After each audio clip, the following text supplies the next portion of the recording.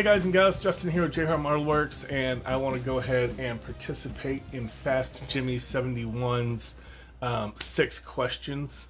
These are some pretty cool questions in my opinion, so I thought I would go ahead and do them. First, I would, however, like to take a couple of minutes, say thank you to all of my subscribers. You guys are absolutely awesome. We're real close to 500, I think. Also, I don't work for Amazon anymore. Starting this Monday, I started back at Samsung. They've got a new project, so I am back to doing cell-site configurations, or I will be whenever I get all my logins back and I can actually do work. Also, shop cards. I do shop card shout-out videos. I haven't gotten a shop card in a long time, so if you just look down in the description, if you have a shop card you want to send me, there's an email address. If you email me, I'll send you an address to send that to. And that about covers that. Oh, I am working on my own shop card. I had a design laid out and I had everything kind of where I wanted it to be. But I think I want to swap out the Porsche 928 for the wide body 356. I'm kind of proud of the 356, so I kind of wanted to add that in there. So yeah, that covers kind of all the news type stuff. So let's go ahead and get on to these questions. So FastJimmy71, this one's for you. I'm not sure if you even watch me, but here you go. What kind of glue do you like to use? I use several for different reasons. I use the good old-fashioned, turn it the right way, Tamiya Extra Thin for anything that is not painted. So when I go to pre-assemble body work or engines, stuff like that, I like to use Tamiya Extra Thin. Sometimes I will use this bottle, which this is some Tamiya Extra Thin that has been blended in with some Plastruct, which is a stronger level of MEK, which is hotter, so it melts the plastic a little more. But it's pretty rare that I will use this bottle. If I'm doing anything painted, I will typically use super glue. I use Bob Smith Super Gold Plus or Elmer's white glue for my glass or anything that's going on the body. And for anything else that's painted, gets some good old-fashioned Bob Smith Maxi Cure. And that's going to cover my glues. Your paint. I do not have a favorite paint. I have a lot of paint. Let's go ahead and take you guys off the stand here for a second. Alright, into the shaky cam mode we go. This drawer there's a couple of extra acrylic Tamiya, but they don't count. This board is mostly water-based acrylics. There's a couple of enamels in there that I use for flocking. This drawer is all Tamiya acrylics. Then we get to this cabinet. This is all Tamiya lacquers that I have rebottled and pre-thinned. And then you've got my Stynylrez and UMP primers. I love the Tamiya lacquer line. I absolutely love these paints, but Tamiya's line is so limited. This drawer is all zero paints, gravity colors, and I don't use these very much because they're enamels. The AK Extreme Metal, the color is great, but the paint itself is really soft. It takes forever to dry. You wait 24 hours for this stuff to dry, and even then it's still soft and you can still leave fingerprints in it sometimes. So while I wanted to use these, the colors are great. The actual color itself is fantastic. I don't use them because it just takes forever. But yeah, like all my zero paints, it goes deeper into the back there. This drawer is Alclads.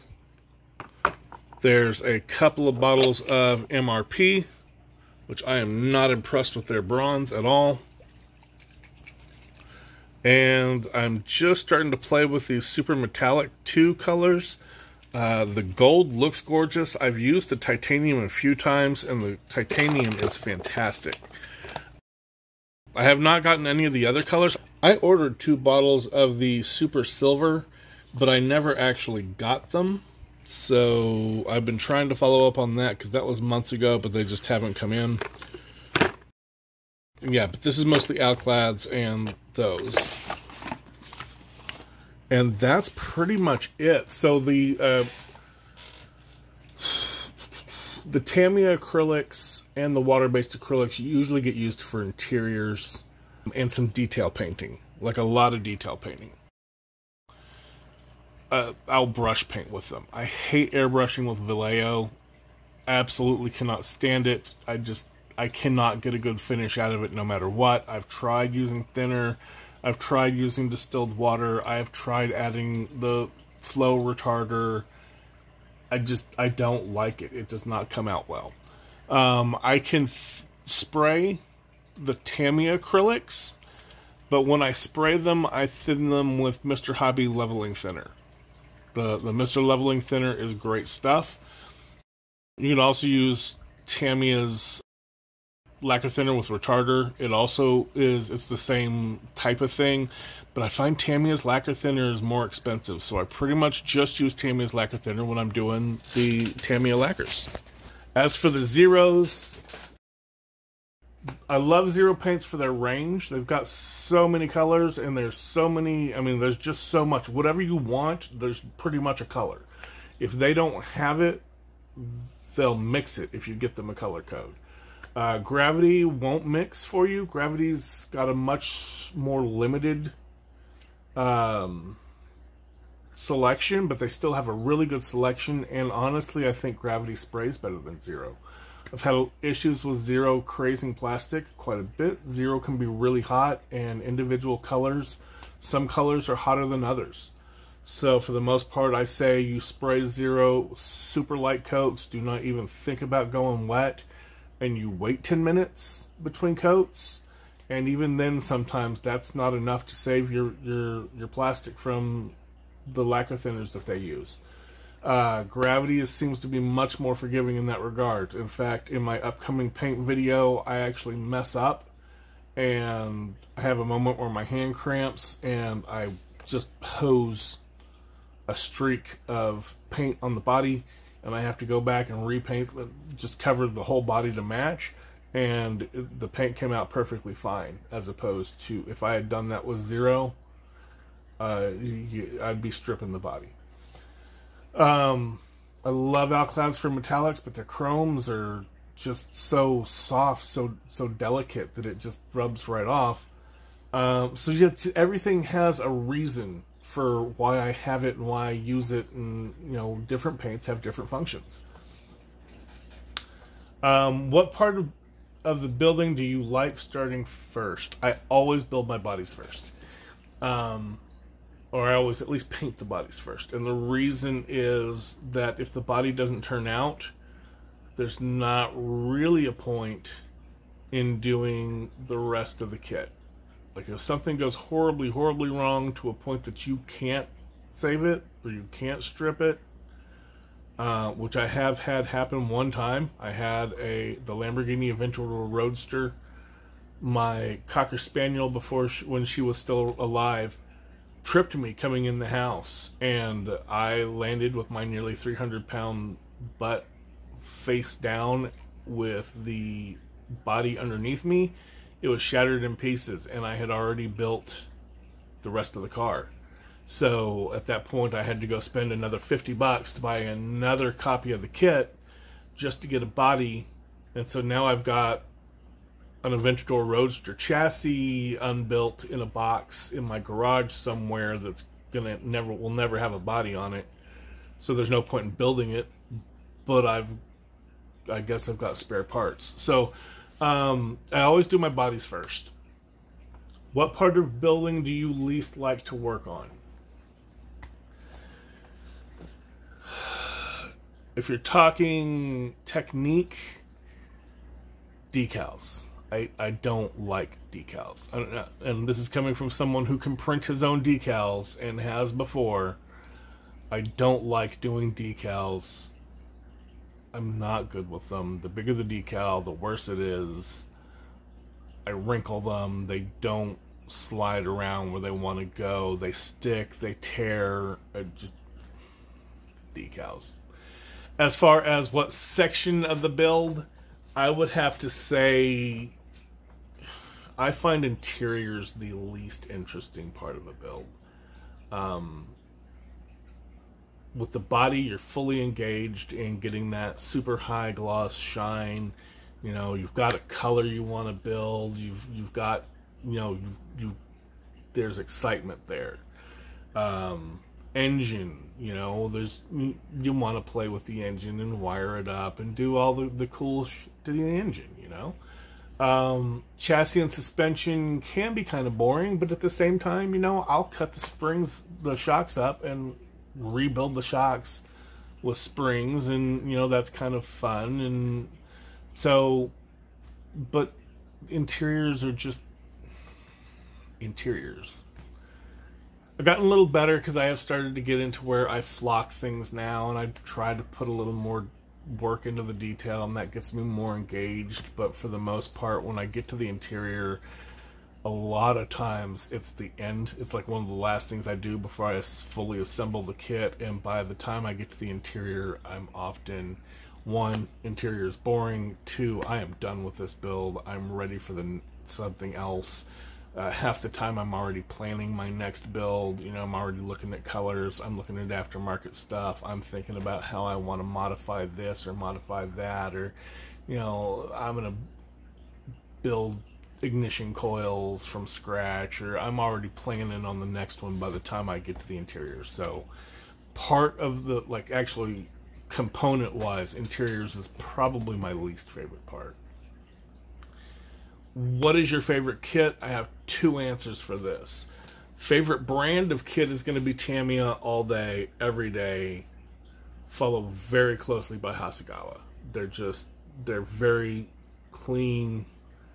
If you're going to do sci-fi, then also Bandai. But Tamiya kits are engineered amazingly. They just kind of fall together. When I want something nice and easy, I grab a Tamiya kit. If I've just finished doing an AMT kit that makes me want to, like, end my modeling hobby altogether, my very next kit will be a Tamiya kit. As far as my actual favorite kit is the Italeri Ferrari 250 GT California Spider. That was my holy grail kit for a long time. When I was looking at the testers boxing. I didn't realize that Italeri did it. This is back when I was first starting.